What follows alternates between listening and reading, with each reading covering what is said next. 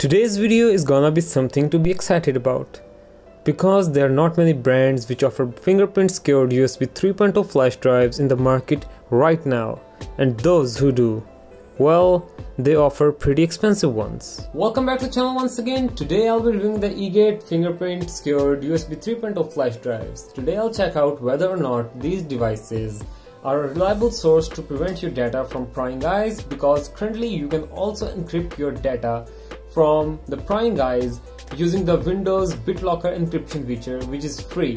So I'll also check out whether or not these things justify their prices, because they're currently cheapest fingerprint secured USB flash drives in the market right now. So are these a reliable source to prevent your data, and do these USBs stand out from the rest of the USB 3.0 USBs in the branded USBs in the market right now in terms of their data transfer speeds? Well, let's find out.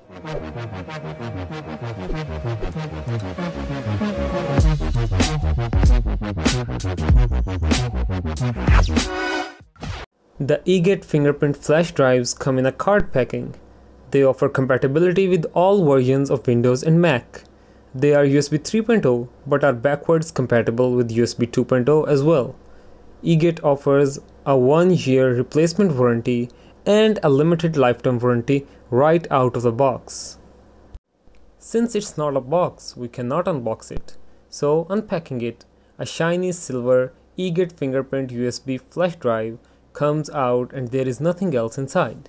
The device itself is very sleek and lightweight, in spite it is made of shiny steel. The fingerprint scanner is out in the front, but we'll get to that later.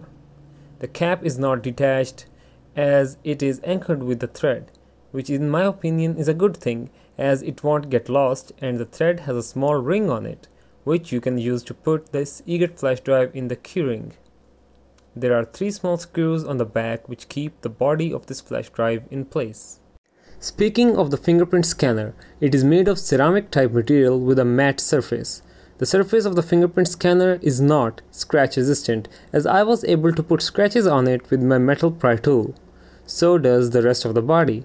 It gets easily scratched, which I think is common in all flash drives made of steel bodies. So this device has performed really well in terms of its sleek design and elegant structure, and so far I have no complaints with this thing regarding its design. Well, what's next? Now we have to figure out how to install the software and drivers of this thing. However, it is plug and play, and how to register the fingerprints in it. And for the record, this device can store up to 6 different fingerprints at a time. Setup is very easy. You can plug in the flash drives, then open the file explorer. There you find 2 new drives, a drive named public, which is the public portion of the data on the USB anyone can access. The other drive actually contains user manuals in Chinese and English, along with the installations utility.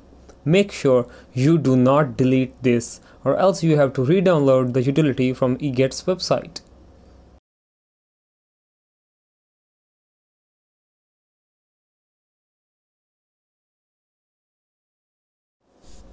Once you open this utility, it asks you to set a password and register the fingerprint. Next, you can add or remove fingerprints, rename them, or whatever you like to do with them. Pretty easy, huh? You can also adjust how much you want to allocate to the secure folder and the public folder. It's pretty impressive so far. The only thing that I am frustrated about is that the secure folder shows up only after the hidden files are not hidden anymore, and you have to open the utility each time to access the secure folder. Otherwise, it asks you to format the folder, which obviously you don't want to do. In my opinion, the fingerprint sensor is very accurate, but it works only with the exact registered area. No more, no less of the fingerprint, just the registered area, and you're good to go. There is a small blue LED light around the fingerprint sensor, which I find very nice, especially in the dark. It displays the data transfer when blinking, and otherwise it is static all the time. Well, so far so good. This device has performed really well until now and has lived up to my expectations. Now the final task is to determine the data transfer speeds of this device and its comparison to other branded USB 3.0 flash drives in the market right now, to see if this thing really pays off the extra $68 for its current price for 64 gigabits.